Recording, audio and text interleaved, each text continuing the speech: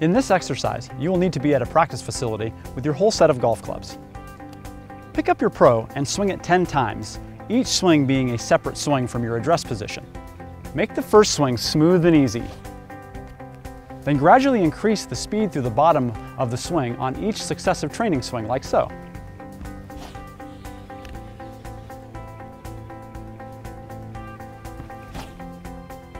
Keep doing so until you've reached 10 repetitions.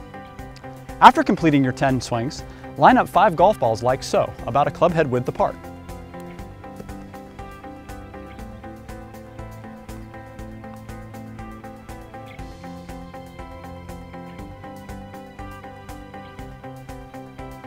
The goal in this exercise is to naturally allow the feel of your Pro swings to transfer into your ball striking.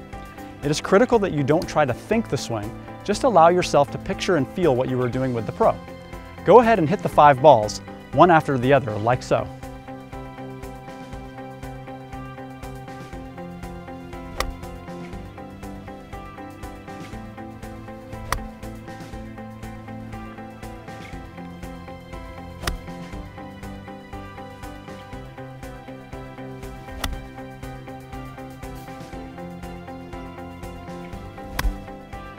As you do this drill, simply notice when your swing felt like the Pro swing or when it didn't.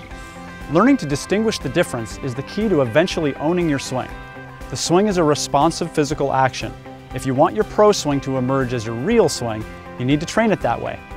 Doing the 5-ball drill after swinging the Pro will keep you engaged in the swing feel without letting thought get in the way. Repeat this exercise several times using a different club for the 5-ball drill each time. Do this exercise every time you go to the practice facility.